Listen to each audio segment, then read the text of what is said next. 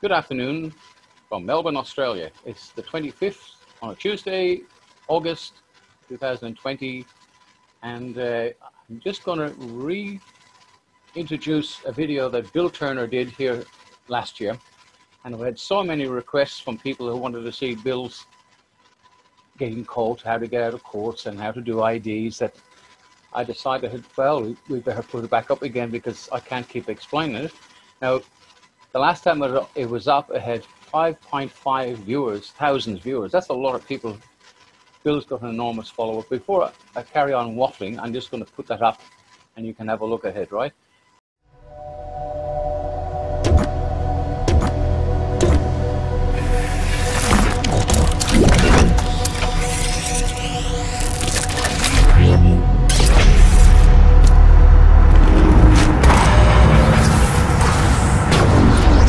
Now, once again, I play around with words because that's exactly what they do. And when you look at the way they interchange words, then you'll see. When you sound out a word, it's totally different to when you see it on paper. So that's one way that you can spell court, isn't there? Isn't it? So they're probably telling you that you've been caught again, which they do. I'll keep. Okay. Now everything is hidden behind a veneer, a veil.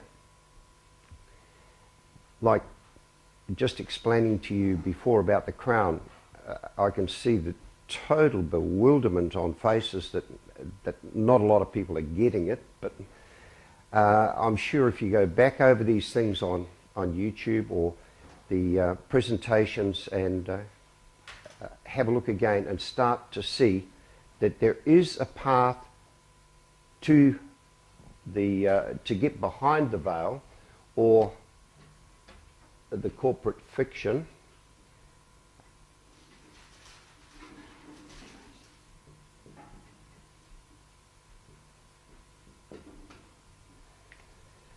Okay, so once you realise there is a way to get behind the corporate fiction and move into the private side of the ledger instead of staying on the public side, then things will change. I've tried to get this through, but I can see I've been having a lot of difficulty getting the message through that there is a private corporation running the world. And then they have private corporations under that and under that and under that. So there's all different levels of private corporations.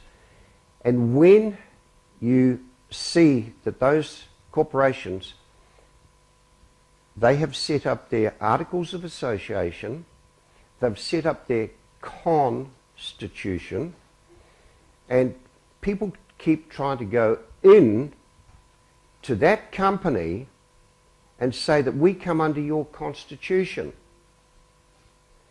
When the penny finally drops, you might start heading in a better direction and realise we cannot come under the constitution of any company.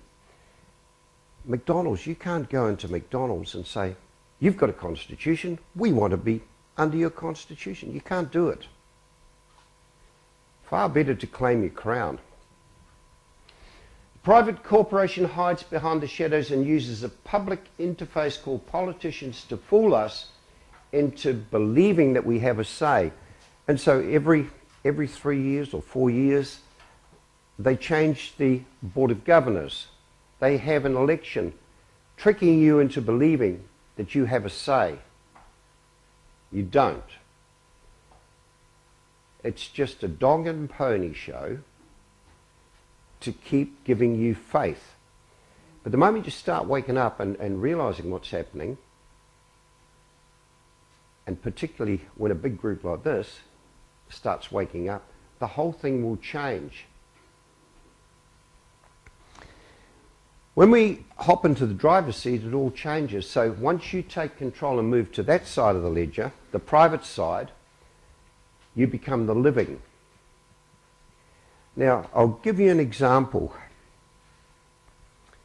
If you're walking down the beach today and you found a surfboard,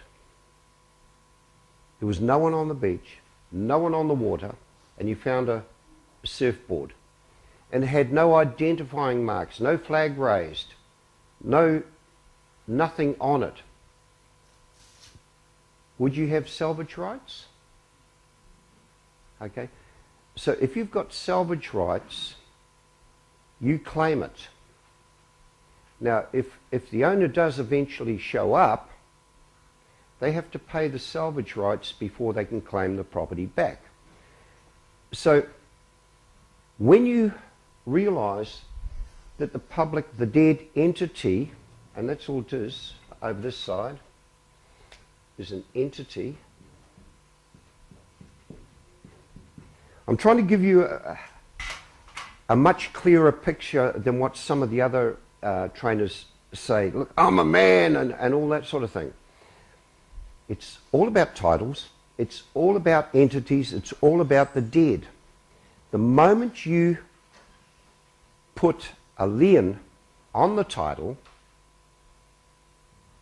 all the ones in the public companies will start leaving that alone. So they can no longer come in, grab that surfboard and start charging you salvage rights. So in the next presentation, I will show you how you put a claim on your title so they can no longer come in and charge you those salvage rights. All they're doing, they call it commission because they're commissioned officers, but in actual fact it is salvage rights. There's a second spelling of court. They're fooling you all the time into words. And like I told you yesterday, it's all about spelling. They're casting spells with words. So learning the difference. When I speak it to you, 3 different ways to spell court. Which one did I mean when I said court? Just the same as two. If I said two, how would you spell it? 3 different ways to spell two. So the first step is to establish our court. Part of what we're doing, whenever you go into any of their offices, they have an array of stamps and seals and things. And what do they do on the paperwork? And I told you yesterday, the paper is the court. I also told you that the moment you write anything on paper, it's dead. And so if they put any of their stamps on your documents, guess what? You come under them. You understand them. Okay, so I also told you yesterday that when you do a document, you never send the original. You only send a certified true copy. So as this comes around, you will see the stamps I use for my court. That's only some of them, but I use... The establishment and notice of our court will set us free. Okay? I can tell you guys, you have to do your own constitution. Okay?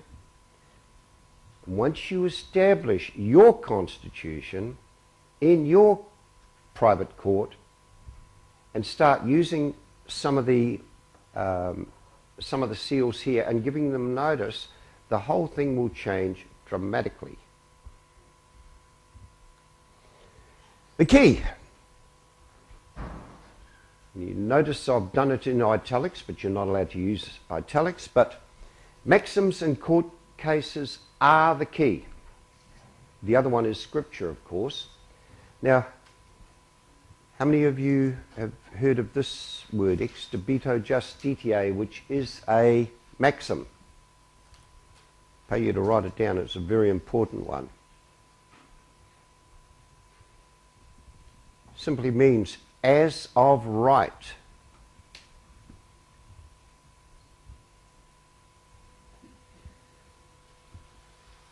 Like I told you yesterday, court cases and maxims are law, not statute, not constitution.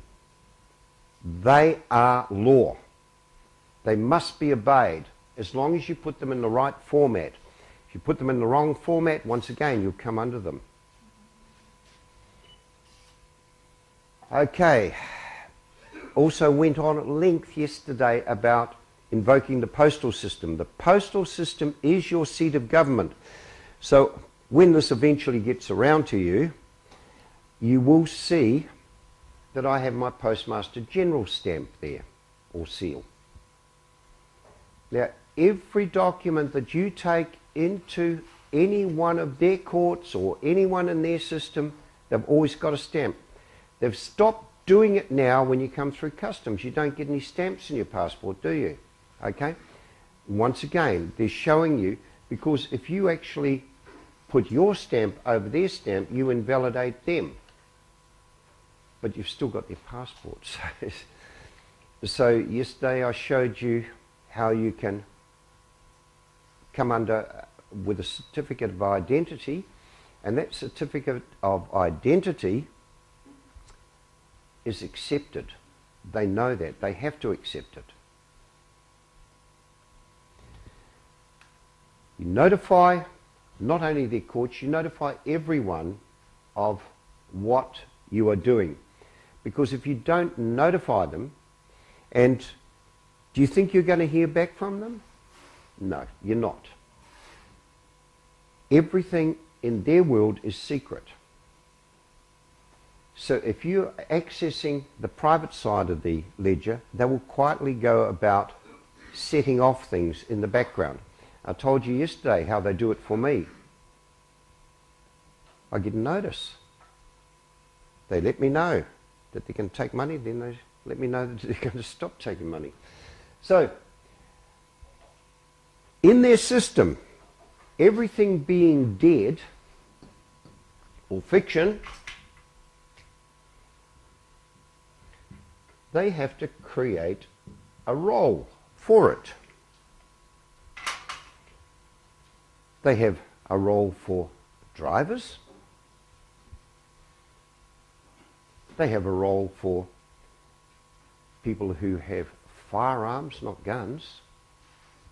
They have different roles for everything. The moment you accept that role, when you accept that role, you then become that, because it allows them to go into their dead entities and start charging the fiction. They're not charging you, they can't. You've stepped up as trustee by hopping in this side.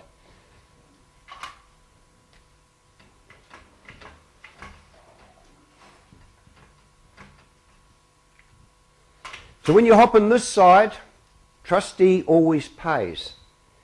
It's better to be a beneficiary. Why do you think they put such a hatred against beneficiaries? Because you've accepted the right role. They want to give you a sausage roll, not a bread roll. You know, so don't accept the fiction. Another one.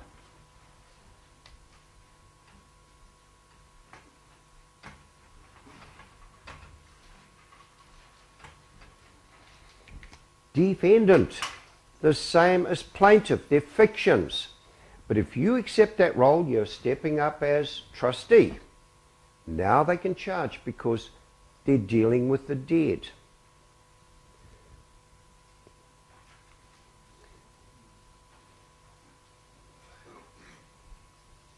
You'll find this in the legislation, you'll find this in the commentaries on law, but a fictitious plaintiff voids everything ab initio, from the beginning. Ab initio is a maxim for from the beginning. Okay, so wake up, guys. The public side is all about dead. The public side is about fictions. So the moment you realise that you're not a fiction, that you're living, you don't go in and say, I'm a man. You're wasting your time. Start learning the intricacies of the system and you'll find you'll get different results. Now, in order to get judgment, our accuser must take the stand. Can a fictitious plaintiff take the stand? Never. It's a piece of paper. Plaintiff is a piece of paper. They put that forward knowing that we don't know our rights. So if we don't know our rights, we don't have any, and we allow everything to proceed. The moment you start asking for the plaintiff to hop on the stand, guess what happens? The whole thing comes tumbling down. So my first question would always be directed at the prosecutor, not the judge. And you guys keep fighting the judge. He's only there as a mediator. He's a good guy. You start asking the questions of the prosecutor, and what happens is the judge will come to your aid because he's bringing a falsehood into the court, and the court must uphold the law.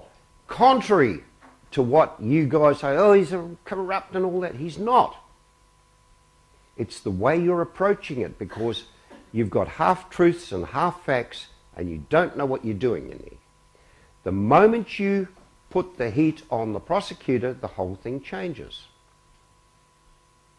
The prosecutor is bringing a falsehood, and in equity you must come with clean hands. Ask the prosecutor these things.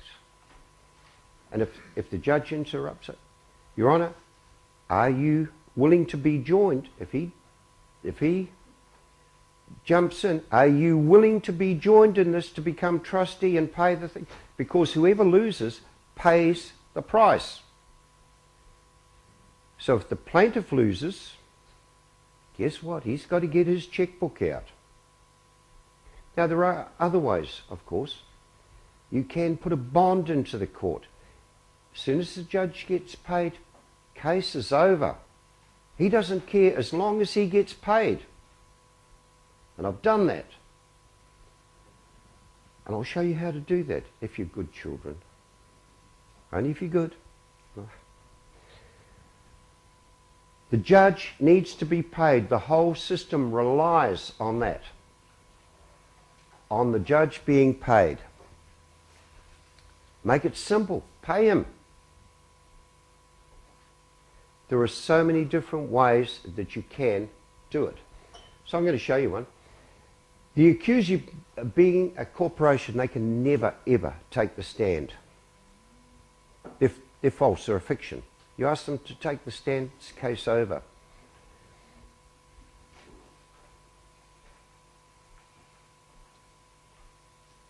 Case over. So, Your Honour, we can't move forward until the plaintiff takes the stand. You, someone else wants to be on YouTube. Procedure. Now, I can't stress this enough, because some of the fairy tales I've heard from people, quite honestly, we did this back in 2003, 2004, and you really got to start lifting the game, because all the information is out there. Maybe it hasn't been explained as clearly as what I'm trying to do now, but once you start lifting your game as a group, the whole thing will change, and you do need to get out of the Constitution and all the other things. They've worked so well that you're sitting here and no one's attacking you. Don't think so. The judges know this. Now, how many of you have actually gone to your court website, like I did, and gone into the court and said, it says here that you must uphold the law and you must explain the law. They will move you from the law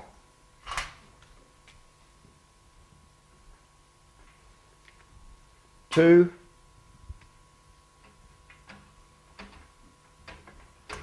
legal's their system. Law is our system. And everything I've heard, both up in Brisbane and down here, is legal. It's not our system. We can't go into their system. It's copyrighted. It's their system. Treat them with respect. Bring them over to the private side of the ledger and everything changes. A void order or claim has no legal effect ab initio from the beginning, and therefore does not need to be appealed, although for convenience it may sometimes be necessary to have it set aside. You see, what you guys are doing with your narrow focus, using a telescope to zoom in on one thing, you've never read Lord Denning, who gives you the law.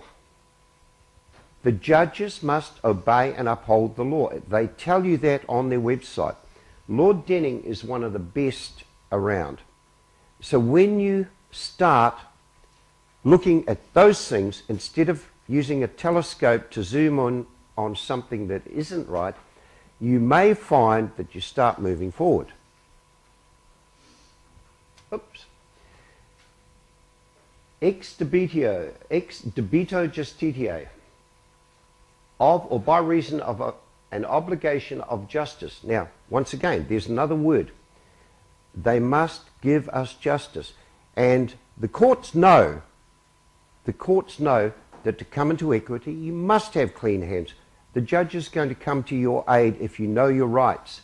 So, right here, ex debito justitiae, as a matter of right. So, you can use this process. I'm going to give you a better one. But this is a court case that I did under ex debito justitiae. It automatically throws the court case out. It's a right. And the moment you invoke, can you see all right? Yeah. The moment you invoke this, there's not a lot they can do. Once you've done the court case, then this is the claim. Now, you can't find this form in Australian legislation. So guess what? Under the Trans-Tasman Partnership, you'll find it in New Zealand. Form G30. Right. I'm sure there'll be no questions. I explained everything so quickly. Right. One of the things about being in real estate, I was in real estate for 20 years, so you have to learn your roles, and this is what I say about learning your roles, learning the roles that they are trying to get you to play, and the roles, how they relate to each other. Now, the agent-principal relationship was one thing that was hammered into me in real estate, and I was told that as a real estate agent, the principal was God, and if you didn't follow the principal's instructions to the letter of the law, then they could sue you. And regularly they do try and sue real estate agents, because whatever they tell us to do, we have to obey. Now, a lady rang me from Brisbane. She was in court, and the judge was giving her a bit of a hard time because of what she was saying and doing, you know, the old argument sort of trick. And he told her to go out and get a lawyer. So she said, "What do I do?" And I said, "Well, you know, with 5 minutes, the only thing I can tell you to do is to go back there and say, 'Your Honour, I believe I'm the principal in this matter. And as principal, I instruct the prosecutor, who is the agent, to settle and close this matter. Judge threw her out of court and shut the case down. Okay? Because she didn't understand the role, but I understood the role that the principal is the highest. They're only coming in as agents for... They're coming in as agents for the dead, the entity, the fiction, the defendant. So once you understand those roles, you'll find things go a lot smoother. Learn that side of the ledger. That's where they're coming in as agents, but on the other side, you come in as the principal.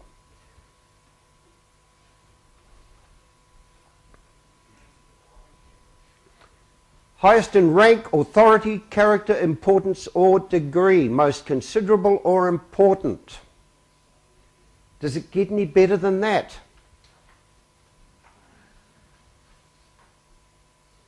How many people have been into court as the principal, or in any matter as the principal? Oh, good. We'll come into question time. We're on YouTube at the moment. So. Okay. Coming in as principal instead of, I'm a man, or any of that sort of rubbish. You've got to learn the private side of the ledger is the living. They know that. You don't have to reiterate or tell them that.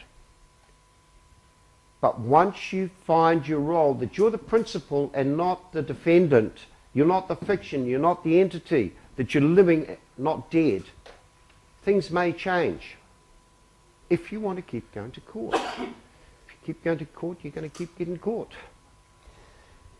The source of authority or right, a superintendent as of a school, we don't need to know that.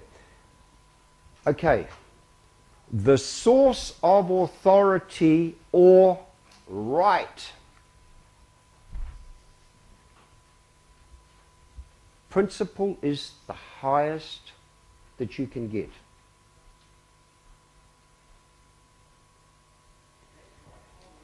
Principal-agent relationship is an arrangement in which one entity legally appoints another to act on its behalf. What is legal? What side of the ledger is legal? It's the public side. In a principal-agent relationship, the agent acts on behalf of the principal. So, I know that movie stars are actors. So, anytime I see act, whenever they say, I'm acting for you, say, no, I don't want you to act for me, I want you to work for me. Oh, we can't do that because they can only ever be actors on this side of the ledger. So anyone who goes to a lawyer, you're diminishing your rights and you've got an actor working for you. When you step in as the principal, it's totally different. Agent, a person authorized expressly or impliedly to act for another.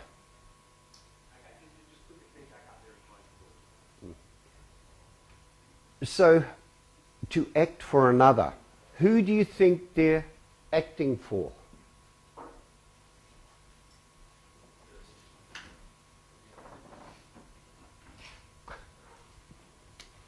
They're acting for the dead entity.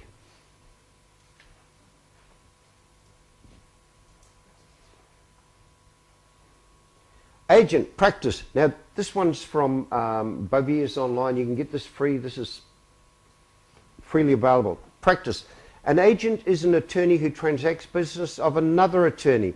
The agent owes to his principal the unremitted exertions of his skill and ability. Like I told you, as a real estate agent, we had to. International law. Now, getting above constitutional law, getting above statute or anything like that, the highest is international law. So when you invoke international law, You're coming in at the highest level. International law must be obeyed.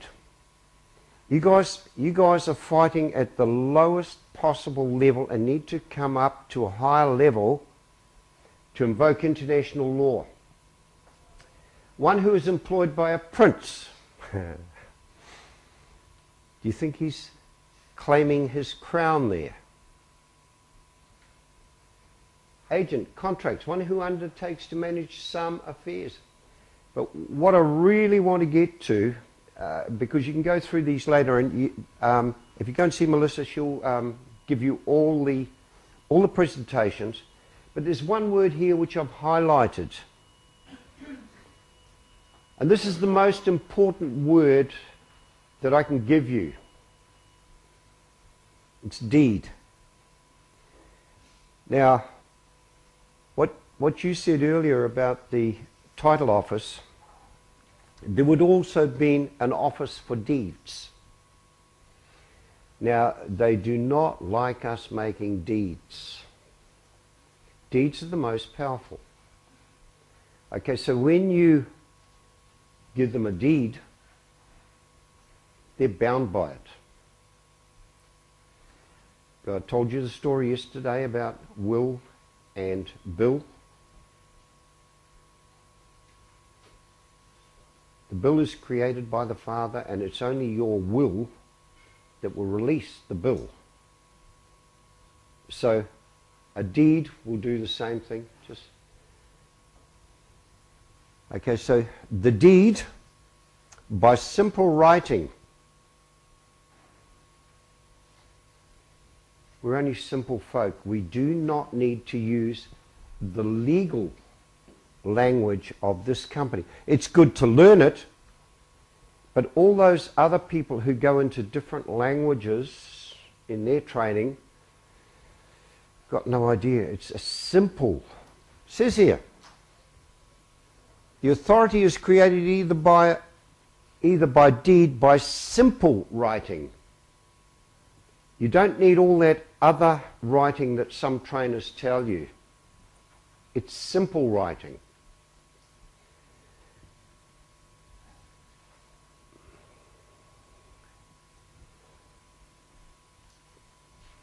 Corporations always used to have a seal. I don't know whether you still have to have a seal here in Australia, but they took away our seal in New Zealand. A corporation doesn't need a seal now.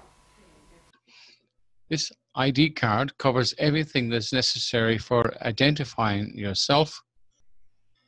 I will put in the name, the given names, your surname, which you will see is in brackets, like John Michael Doe in brackets, so I need your surname, your correct address, which is necessary for an ID, obviously, and then I will send this out to you by registered post, and the barcode obviously is here. It will be recorded in all your documents from then on. On the back of the ID, you will have this. I will print your name here in the correct, like John Michael. The surname is no longer there required. And this is all lawful under the Immigration Act. This can actually act as a substitute for a passport should you have lost it on the way into the airport or back into Australia. Now, the basic information is required, as you've just seen, right? Head and shoulders. If you have a family crest, by all means send it, but it's not necessary. And as I said before, I will send this out to you in a registered envelope with the barcode on it, registered mail.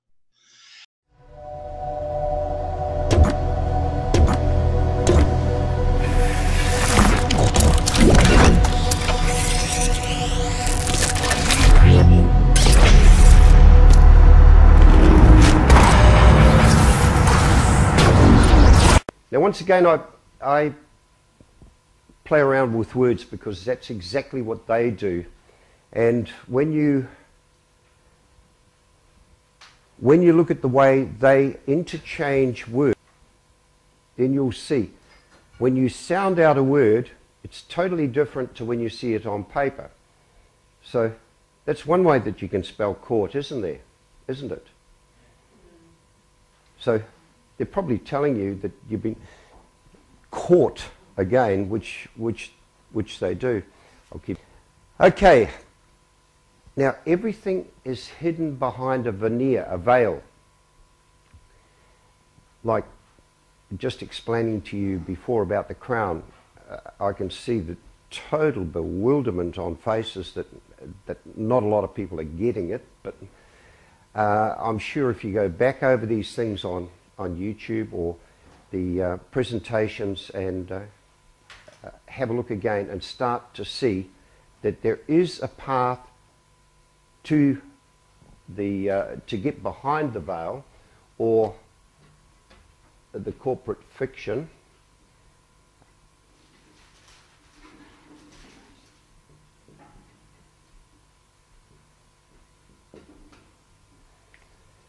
Okay, so once you realise there is a way to get behind the corporate fiction and move into the private side of the ledger instead of staying on the public side, then things will change. I've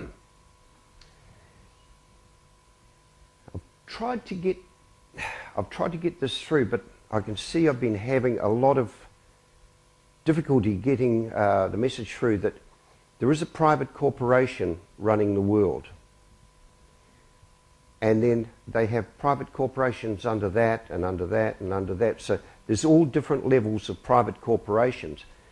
And when you see that those corporations, they have set up their articles of association, they've set up their constitution, and people keep trying to go in to that company and say that we come under your constitution. When the penny finally drops, you might start heading in a better direction and realise we cannot come under the constitution of any company. McDonald's, you can't go into McDonald's and say, you've got a constitution, we want to be under your constitution. You can't do it. Far better to claim your crown. Private corporation hides behind the shadows and uses a public interface called politicians to fool us into believing that we have a say. And so every 3 years or 4 years, they change the Board of Governors. They have an election, tricking you into believing that you have a say. You don't. It's just a dog and pony show to keep giving you faith. But the moment you start waking up and realising what's happening, and particularly when a big group like this starts waking up, the whole thing will change.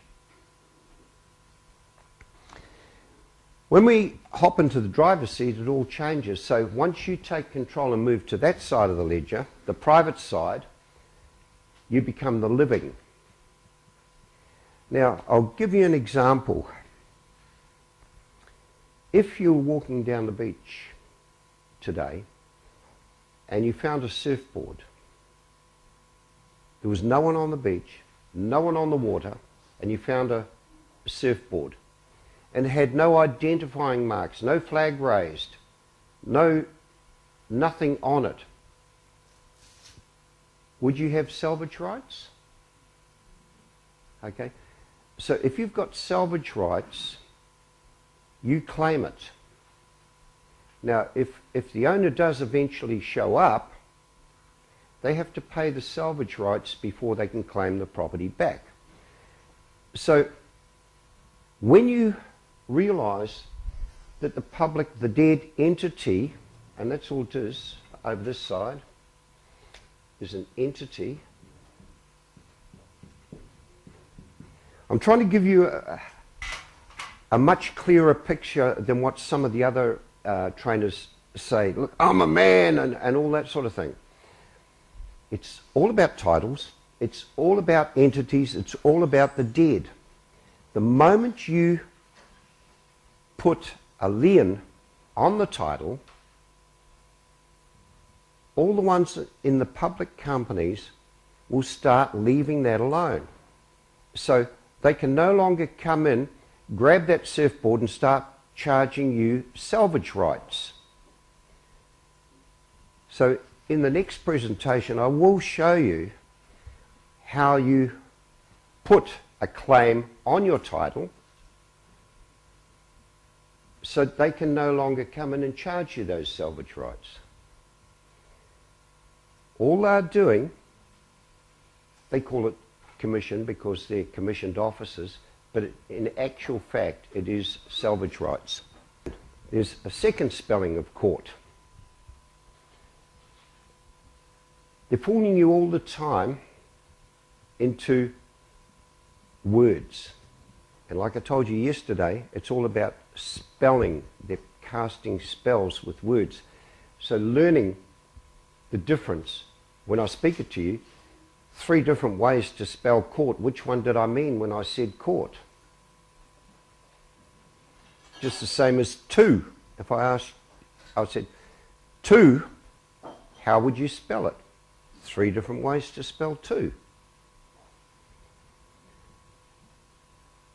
So the first step is to establish our court. Part of what we're doing, whenever you go into any of their offices, they have an array of stamps and seals and things. And what do they do on the paperwork? And I told you yesterday, the paper is the court. I also told you that the moment you write anything on paper, it's dead. And so if they put any of their stamps on your documents, guess what? You come under them. You understand them. Okay, so I also told you yesterday that when you do a document, you never send the original. You only send a certified true copy. So as this comes around, you will see the stamps I use for my court. That's only some of them, but I use... The establishment and notice of our court will set us free. Okay? I can tell you guys, you have to do your own constitution. Okay? Once you establish your constitution in your private court and start using some of the seals here and giving them notice, the whole thing will change dramatically. The key. You notice I've done it in italics, but you're not allowed to use italics, but maxims and court cases are the key. The other one is scripture, of course. Now, how many of you have heard of this word, ex debito justitiae, which is a maxim? Pay you to write it down, it's a very important one. Simply means as of right.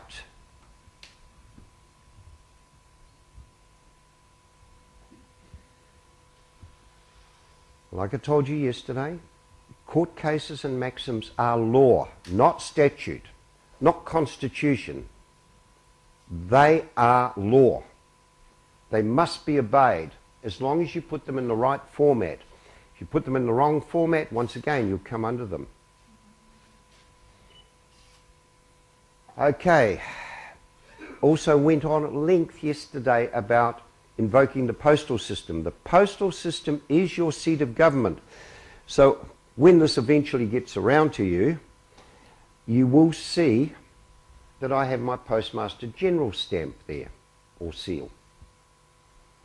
Now, every document that you take into any one of their courts or anyone in their system, they've always got a stamp.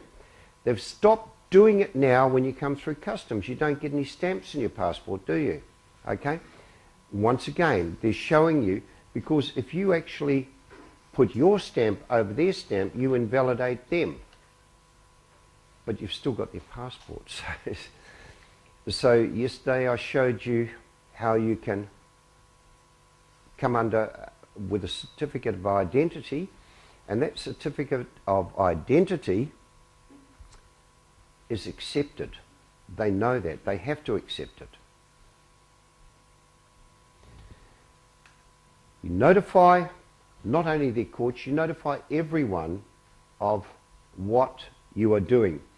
Because if you don't notify them, and do you think you're going to hear back from them? No, you're not. Everything in their world is secret.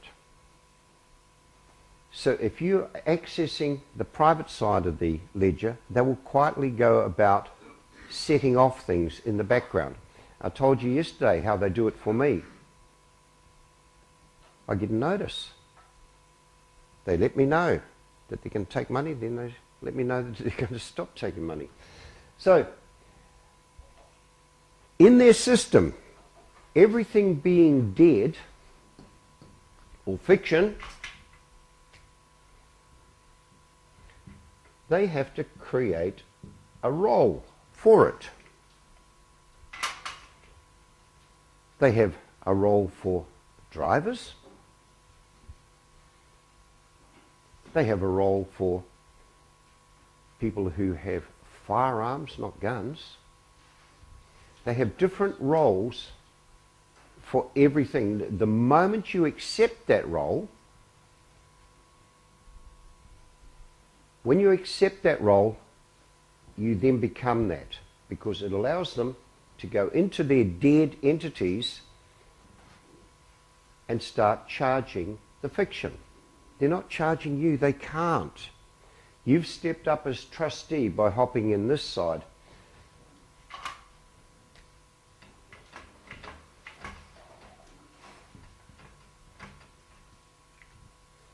So when you hop in this side, trustee always pays. It's better to be a beneficiary. Why do you think they put such a hatred against beneficiaries? Because you've accepted the right role. They want to give you a sausage roll, not a bread roll. You know, so don't accept the fiction. Another one.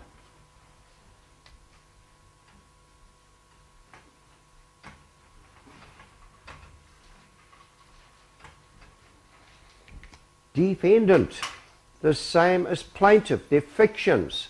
But if you accept that role, you're stepping up as trustee. Now they can charge because they're dealing with the dead.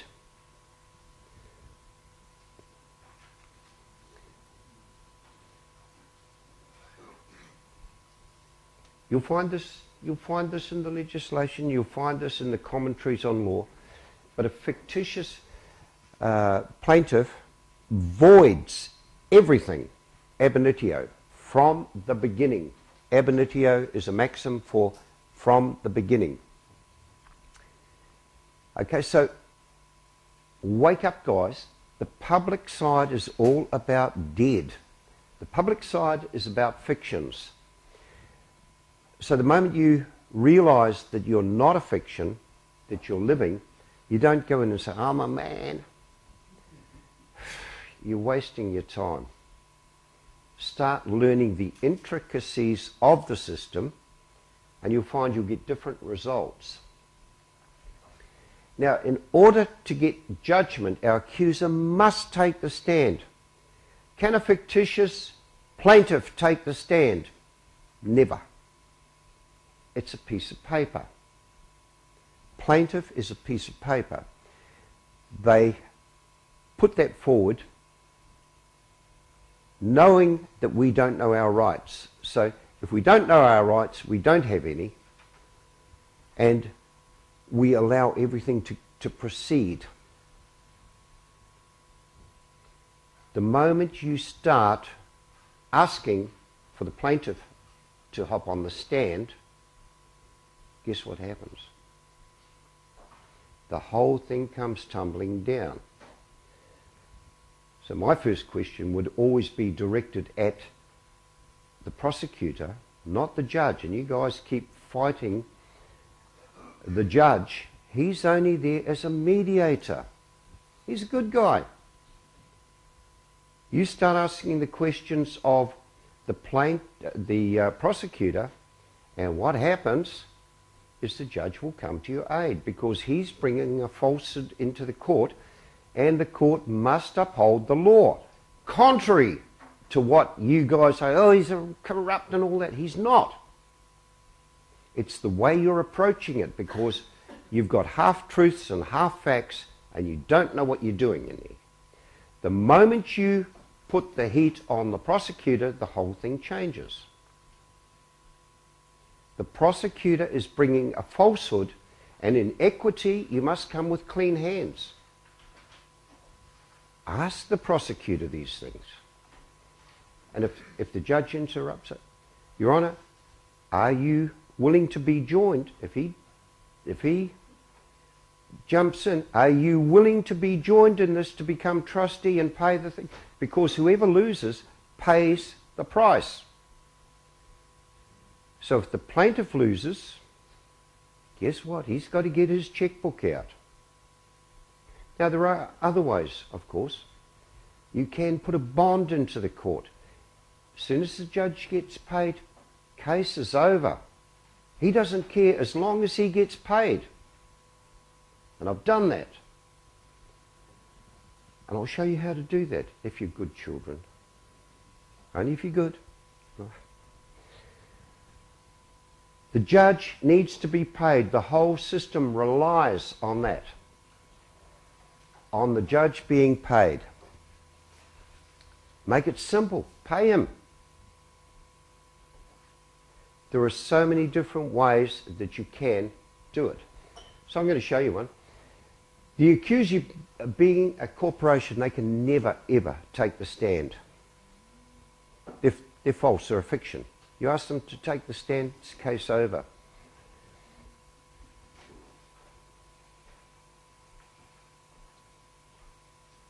Case over. So, Your Honour, we can't move forward until the plaintiff takes the stand. Do you... Someone else wants to be on YouTube. Procedure. Now, I can't stress this enough, because some of the fairy tales I've heard from people, quite honestly, we did this back in 2003, 2004, and you really got to start lifting the game, because all the information is out there. Maybe it hasn't been explained as clearly as what I'm trying to do now, but once you start lifting your game as a group, the whole thing will change, and you do need to get out of the Constitution and all the other things. They've worked so well that you're sitting here and no one's attacking you. Don't think so. The judges know this. Now, how many of you have actually gone to your court website, like I did, and gone into the court and said, it says here that you must uphold the law and you must explain the law. They will move you from the law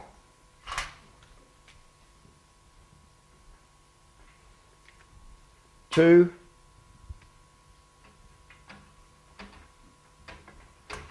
legal's their system.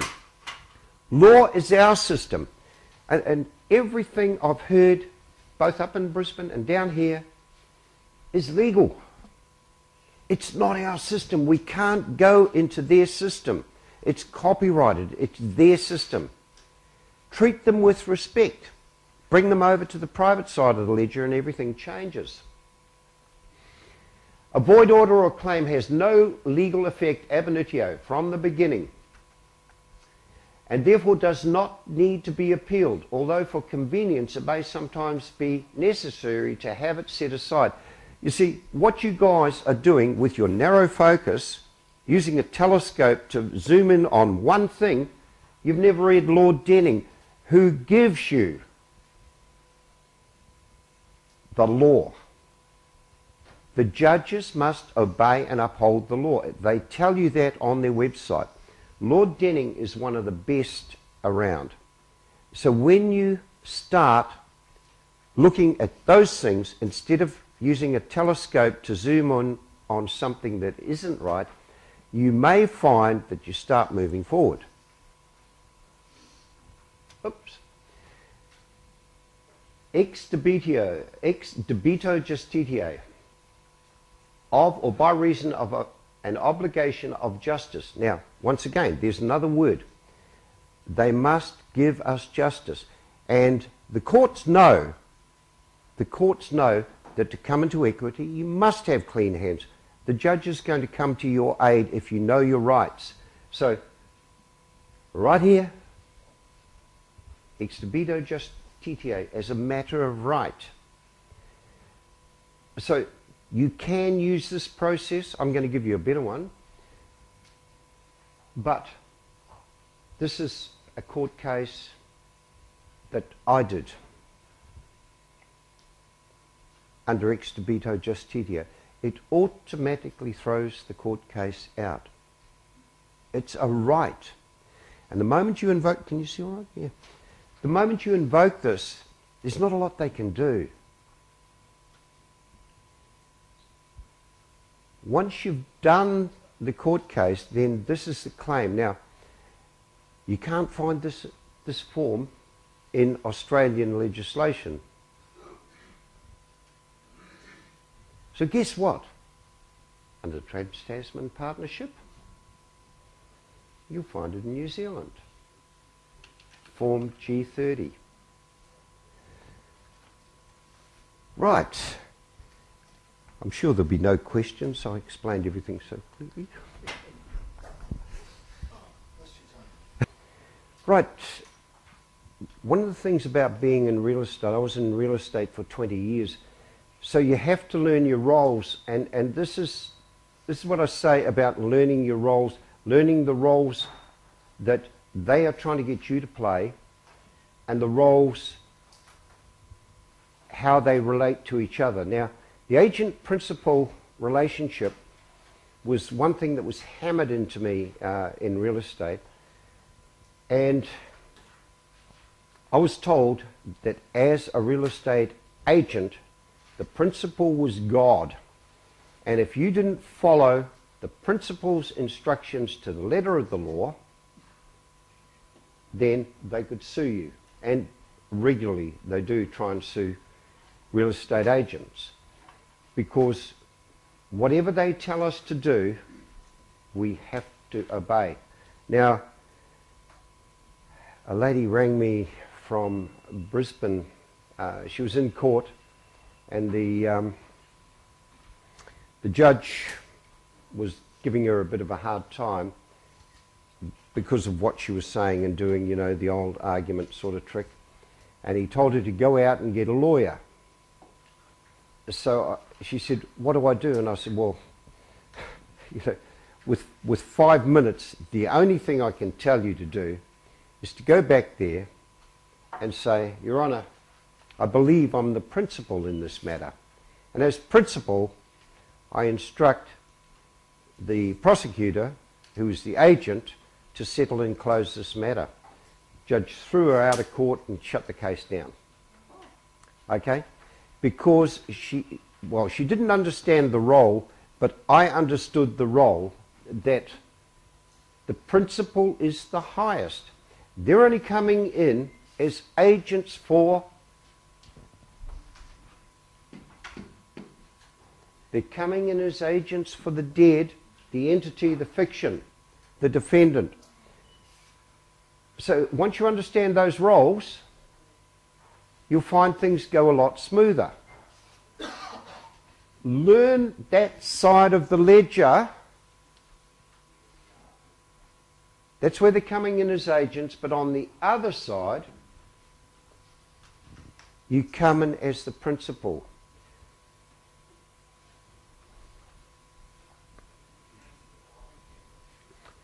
Highest in rank, authority, character, importance, or degree. Most considerable or important.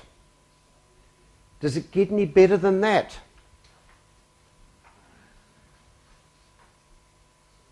How many people have been into court as the principal, or in any matter as the principal? Oh, good.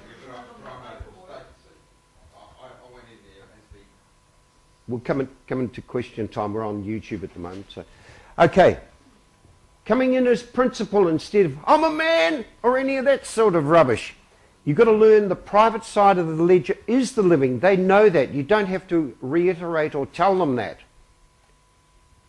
But once you find your role, that you're the principal and not the defendant, you're not the fiction, you're not the entity, that you're living, not dead, things may change. If you want to keep going to court. If you keep going to court, you're going to keep getting caught. The source of authority or right, a superintendent as of a school, we don't need to know that. Okay, the source of authority or right. Principal is the highest that you can get.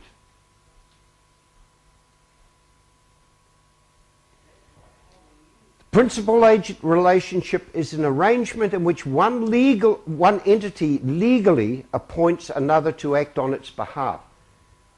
What is legal? What side of the ledger is legal? It's the public side. In a principal-agent relationship, the agent acts on behalf of the principal. So, I know that movie stars are actors. So anytime I see act, whenever they say, I'm acting for you, say, no, no, no, I don't want you to act for me, I want you to work for me. Oh, we can't do that because they can only ever be actors on this side of the ledger. So anyone who goes to a lawyer, you're diminishing your rights and you've got an actor working for you. When you step in as the principal, it's totally different. Agent, a person authorized expressly or impliedly to act for another.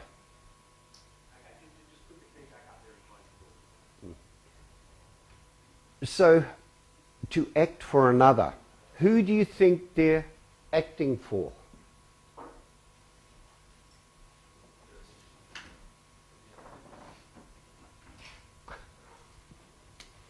They're acting for the dead entity.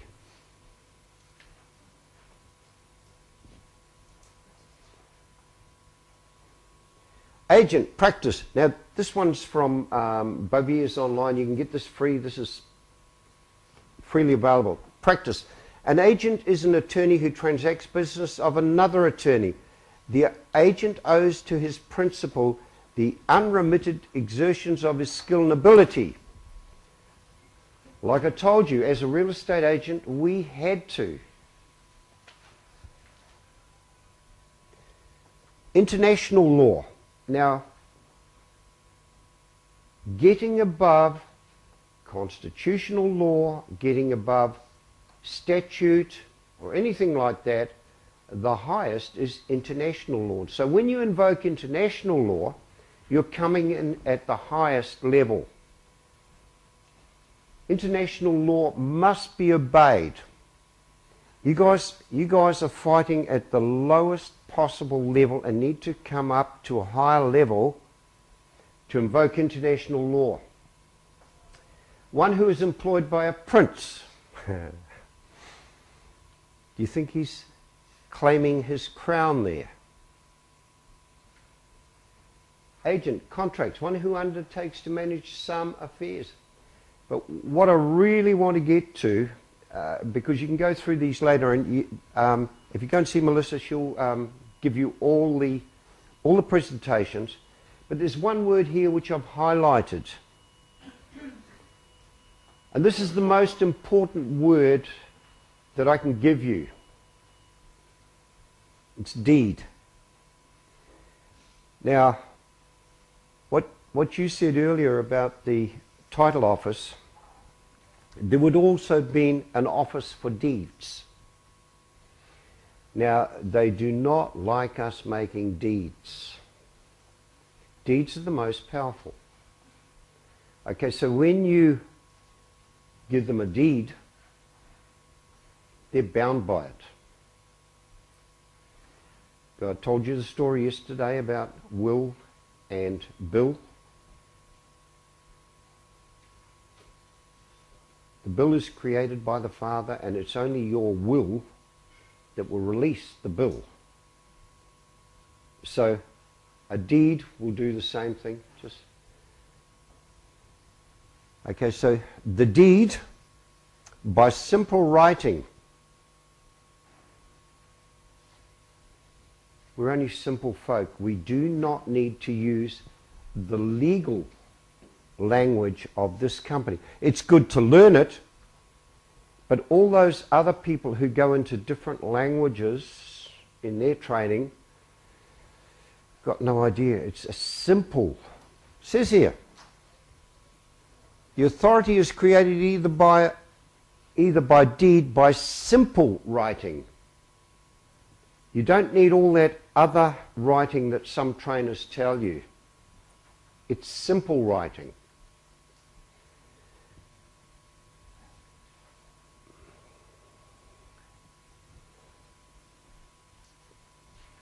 Corporations always used to have a seal. I don't know whether you still have to have a seal here in Australia, but they took away our seal in New Zealand. A corporation doesn't need a seal now.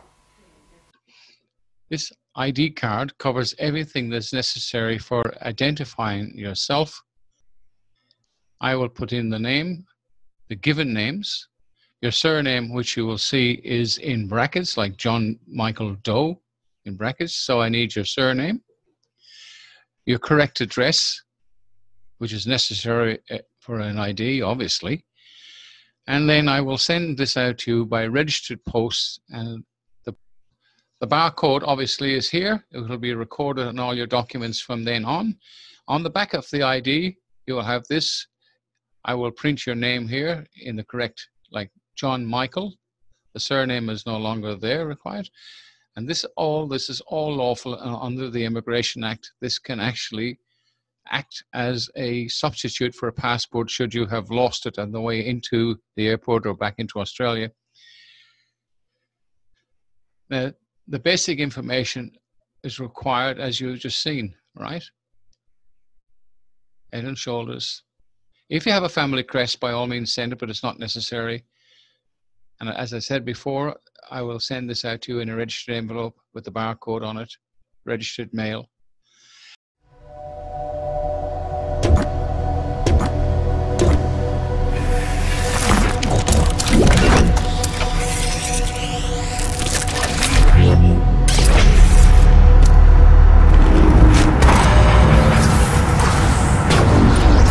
Now, once again, I play around with words because that's exactly what they do.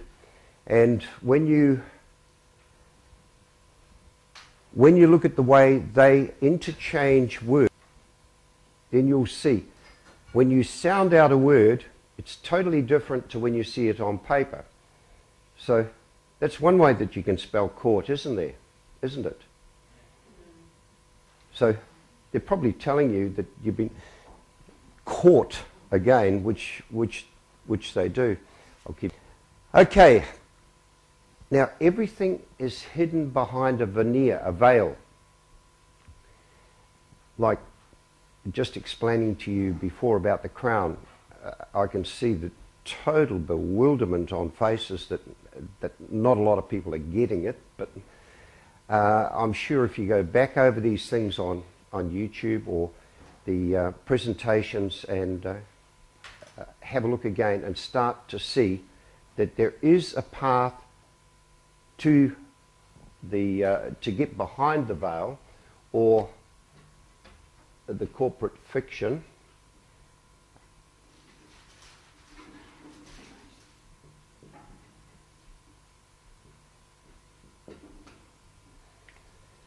Okay, so once you realise there is a way to get behind the corporate fiction and move into the private side of the ledger instead of staying on the public side, then things will change. I've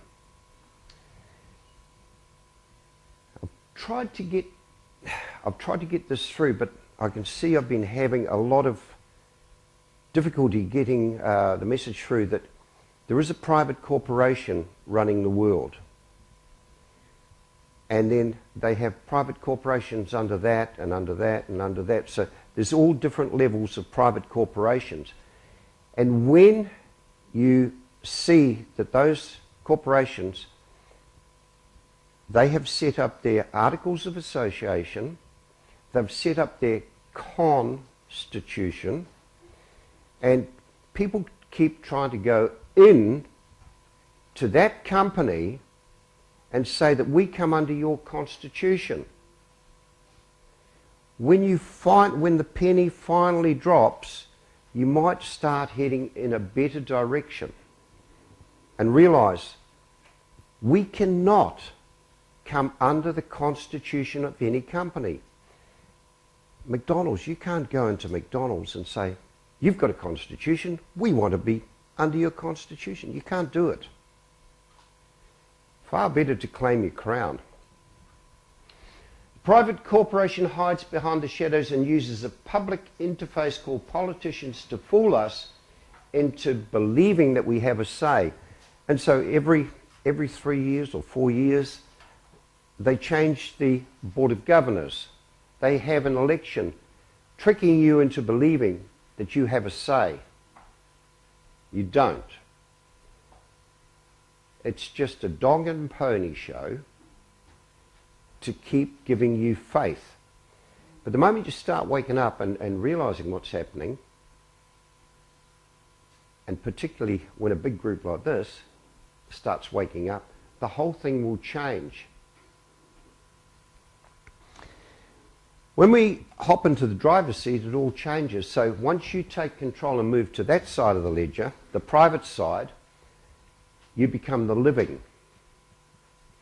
Now, I'll give you an example.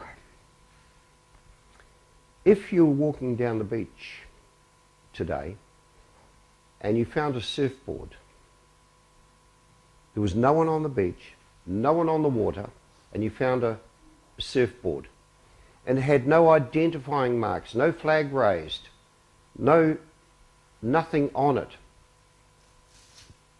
would you have salvage rights? Okay. So if you've got salvage rights, you claim it. Now, if the owner does eventually show up, they have to pay the salvage rights before they can claim the property back. So when you realize that the public, the dead entity, and that's all it is over this side, is an entity. I'm trying to give you a much clearer picture than what some of the other trainers say. Look, I'm a man and all that sort of thing. It's all about titles. It's all about entities. It's all about the dead. The moment you put a lien on the title, all the ones in the public companies will start leaving that alone. So they can no longer come in, grab that surfboard and start charging you salvage rights. So in the next presentation, I will show you how you put a claim on your title so they can no longer come in and charge you those salvage rights. All they're doing, they call it commission because they're commissioned officers, but in actual fact it is salvage rights. There's a second spelling of court. They're fooling you all the time into words. And like I told you yesterday, it's all about spelling. They're casting spells with words. So learning the difference, when I speak it to you, 3 different ways to spell court. Which one did I mean when I said court? Just the same as two. If I said two, how would you spell it? 3 different ways to spell two. So the first step is to establish our court. Part of what we're doing, whenever you go into any of their offices, they have an array of stamps and seals and things. And what do they do on the paperwork? And I told you yesterday, the paper is the court. I also told you that the moment you write anything on paper, it's dead. And so if they put any of their stamps on your documents, guess what? You come under them. You understand them. Okay, so I also told you yesterday that when you do a document, you never send the original, you only send a certified true copy. So as this comes around, you will see the stamps I use for my court. That's only some of them, but I use... The establishment and notice of our court will set us free. Okay? I can tell you guys, you have to do your own constitution. Okay? Once you establish your constitution in your private court and start using some of the seals here and giving them notice, the whole thing will change dramatically. The key. You notice I've done it in italics, but you're not allowed to use italics, but maxims and court cases are the key. The other one is scripture, of course. Now, how many of you have heard of this word, ex debito justitiae, which is a maxim? Pay you to write it down, it's a very important one.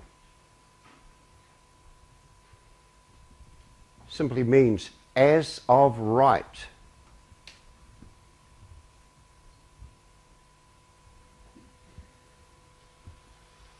Like I told you yesterday, court cases and maxims are law, not statute, not constitution. They are law. They must be obeyed as long as you put them in the right format. If you put them in the wrong format, once again, you'll come under them. Okay. Also went on at length yesterday about invoking the postal system. The postal system is your seat of government. So when this eventually gets around to you, you will see that I have my Postmaster General stamp there, or seal. Now, every document that you take into any one of their courts or anyone in their system, they've always got a stamp. They've stopped doing it now when you come through customs. You don't get any stamps in your passport, do you? Okay? Once again, they're showing you, because if you actually put your stamp over their stamp, you invalidate them. But you've still got their passports. So yesterday I showed you how you can come under with a certificate of identity, and that certificate of identity is accepted. They know that. They have to accept it. You notify not only their courts, you notify everyone of what you are doing.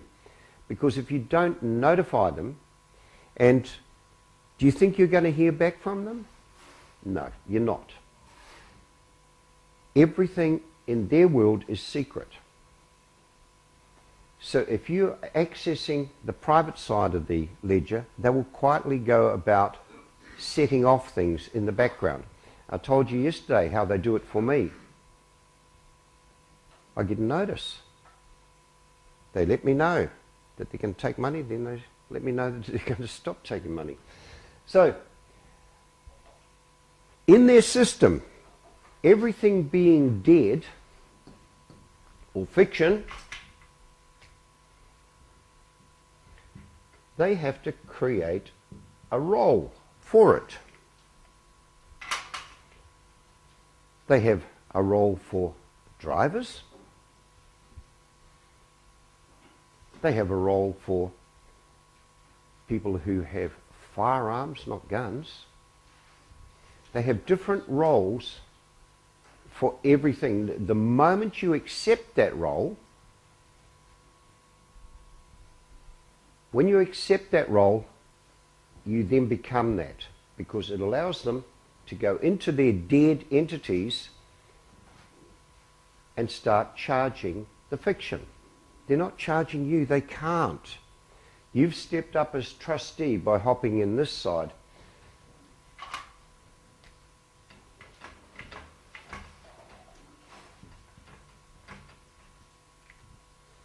So when you hop on this side, trustee always pays. It's better to be a beneficiary. Why do you think they put such a hatred against beneficiaries? Because you've accepted the right role. They want to give you a sausage roll, not a bread roll. You know, so don't accept the fiction. Another one.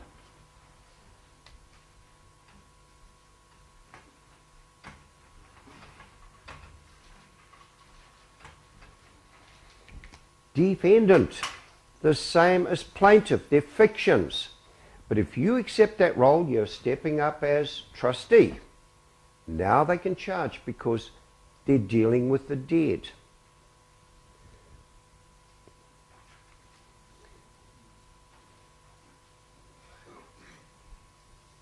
You'll find this in the legislation, you'll find this in the commentaries on law, but a fictitious plaintiff voids everything ab initio, from the beginning. Ab initio is a maxim for from the beginning. Okay, so wake up, guys. The public side is all about dead.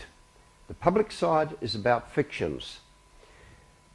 So the moment you realise that you're not a fiction, that you're living, you don't go in and say, I'm a man.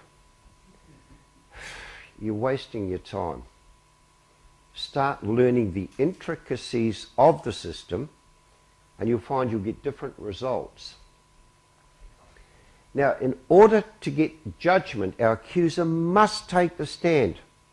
Can a fictitious plaintiff take the stand? Never. It's a piece of paper.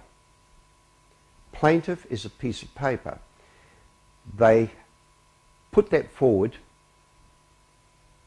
knowing that we don't know our rights. So if we don't know our rights, we don't have any, and we allow everything to proceed.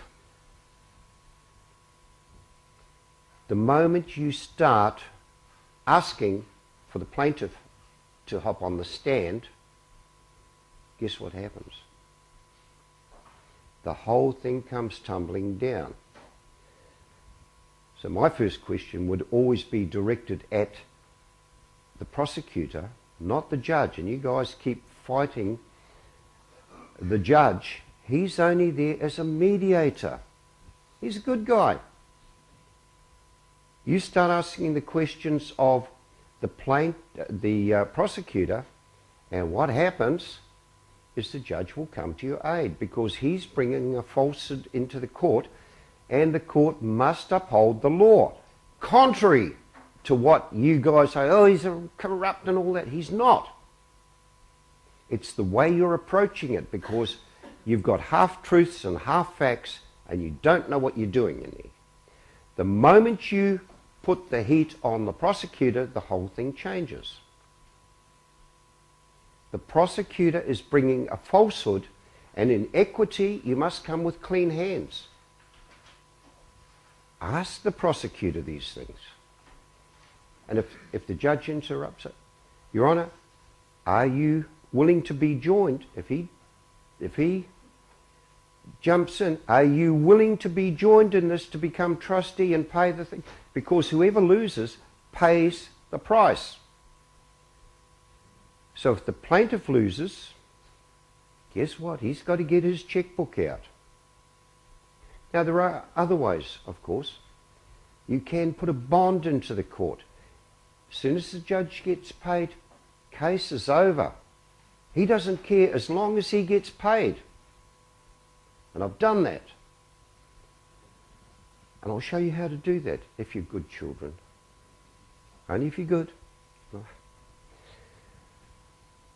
The judge needs to be paid. The whole system relies on that.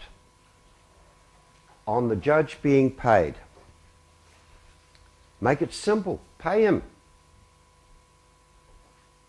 There are so many different ways that you can do it. So I'm going to show you one. The accuse you of being a corporation, they can never ever take the stand. They're false, they're a fiction.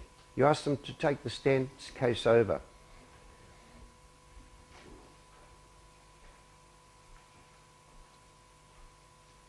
case over.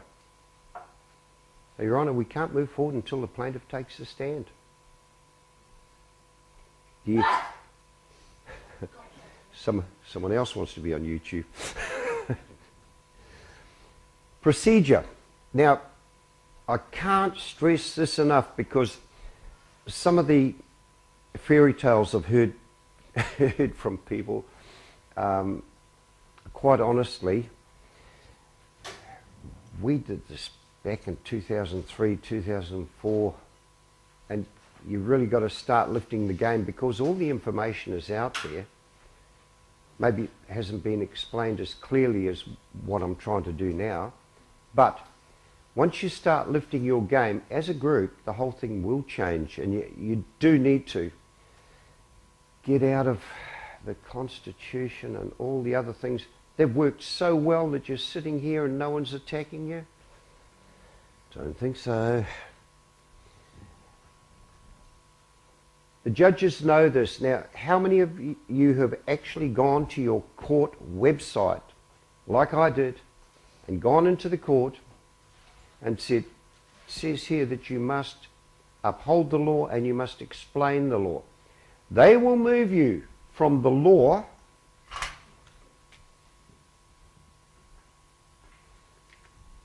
to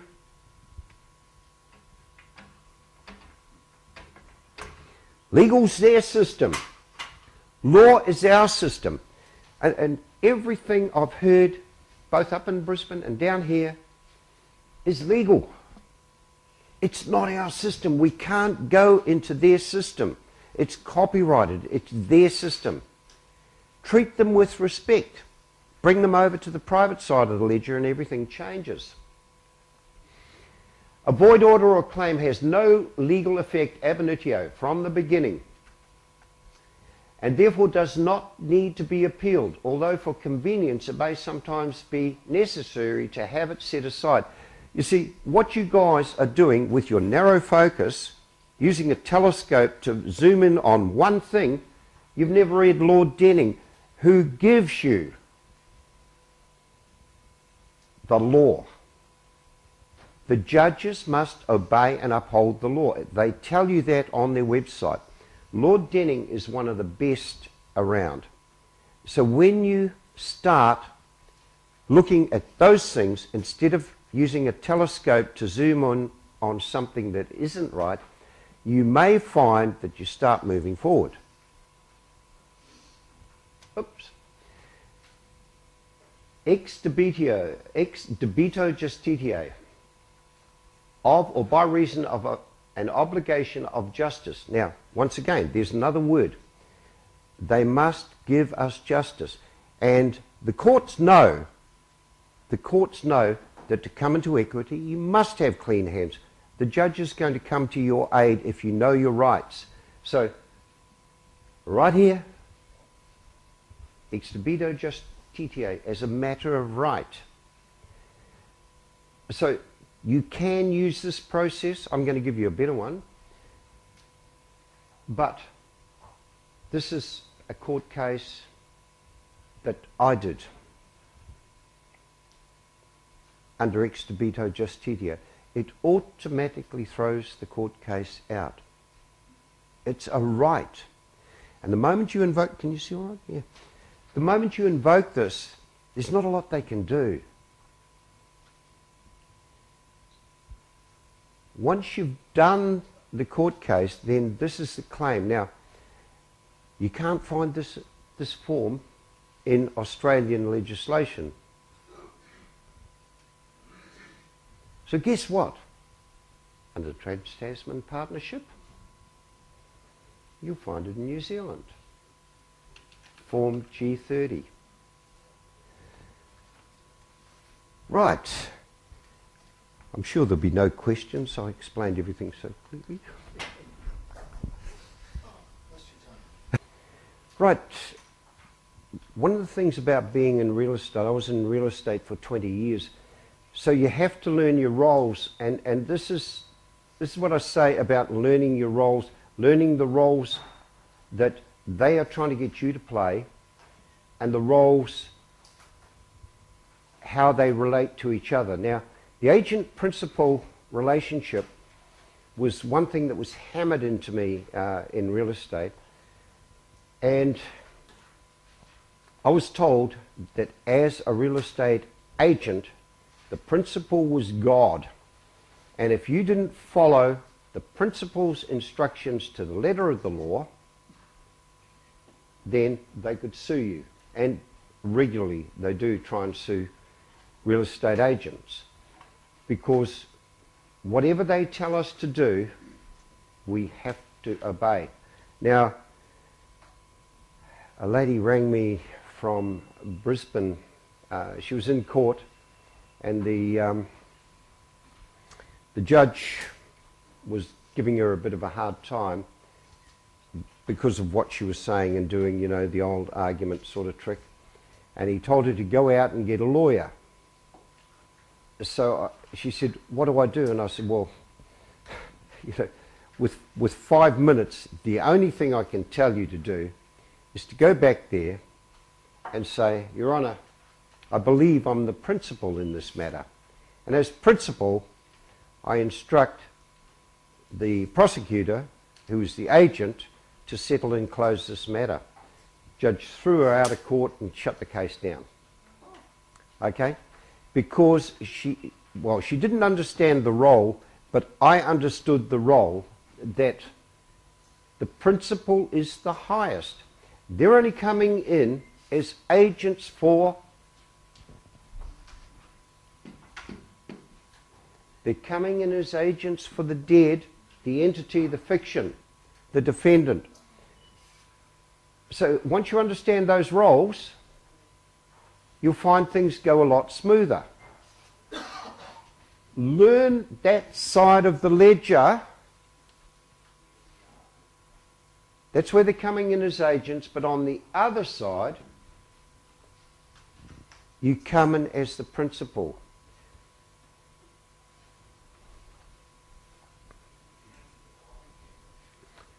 Highest in rank, authority, character, importance, or degree. Most considerable or important. Does it get any better than that?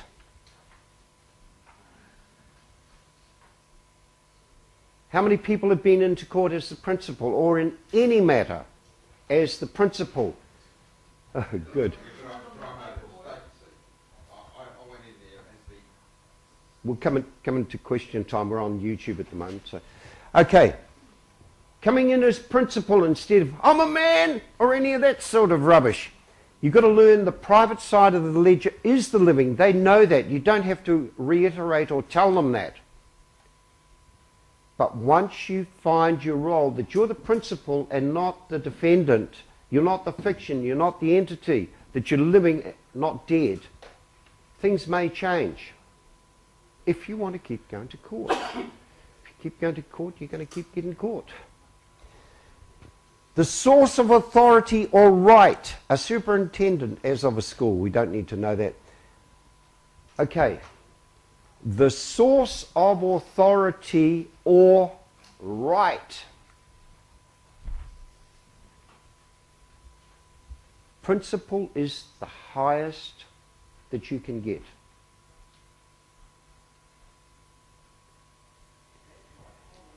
Principal-agent relationship is an arrangement in which one entity legally appoints another to act on its behalf. What is legal? What side of the ledger is legal? It's the public side. In a principal-agent relationship, the agent acts on behalf of the principal. So, I know that movie stars are actors. So anytime I see act, whenever they say, "I'm acting for you," say, no, I don't want you to act for me, I want you to work for me. Oh, we can't do that because they can only ever be actors on this side of the ledger. So anyone who goes to a lawyer, you're diminishing your rights and you've got an actor working for you. When you step in as the principal, it's totally different. Agent, a person authorized expressly or impliedly to act for another.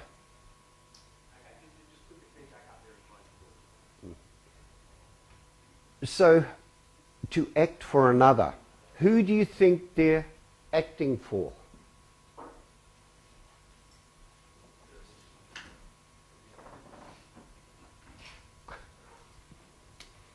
They're acting for the dead entity.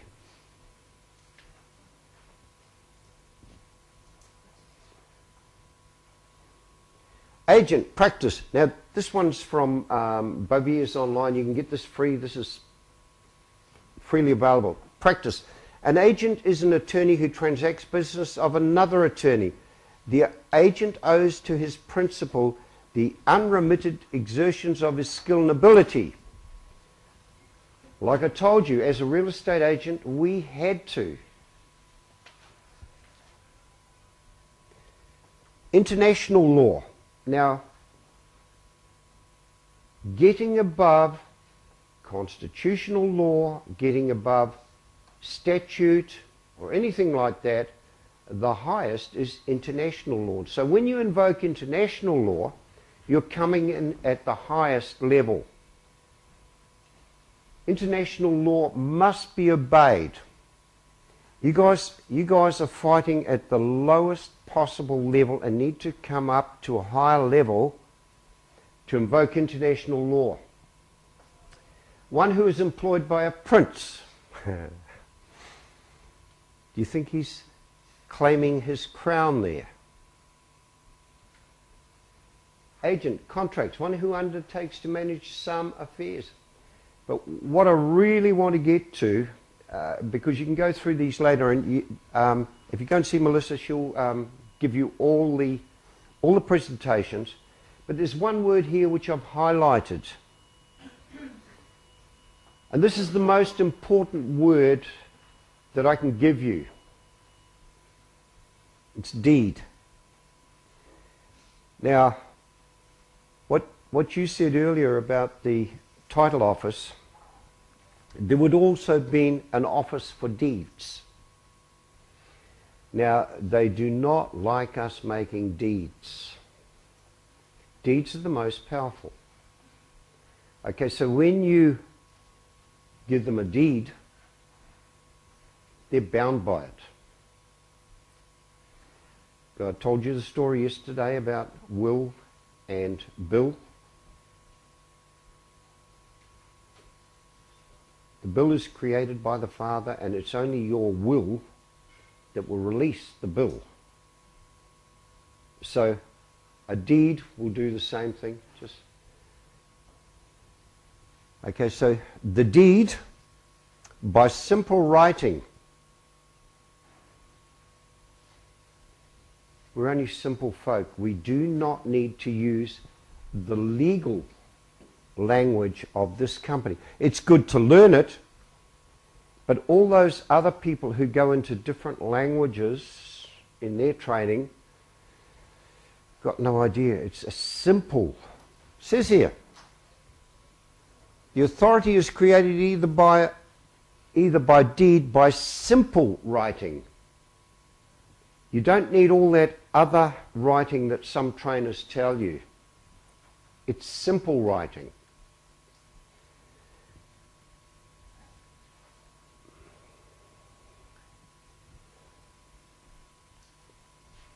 Corporations always used to have a seal. I don't know whether you still have to have a seal here in Australia, but they took away our seal in New Zealand. A corporation doesn't need a seal now.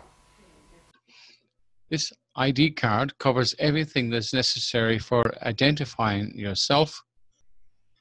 I will put in the name, the given names, your surname, which you will see is in brackets, like John Michael Doe in brackets, so I need your surname, your correct address, which is necessary for an ID, obviously, and then I will send this out to you by registered post, and the barcode obviously is here. It will be recorded on all your documents from then on.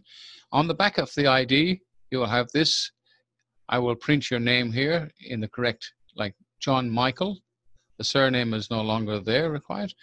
And this is all lawful under the Immigration Act. This can actually act as a substitute for a passport should you have lost it on the way into the airport or back into Australia. Now, the basic information is required, as you've just seen, right? Head and shoulders. If you have a family crest, by all means send it, but it's not necessary. And as I said before, I will send this out to you in a registered envelope with the barcode on it, registered mail.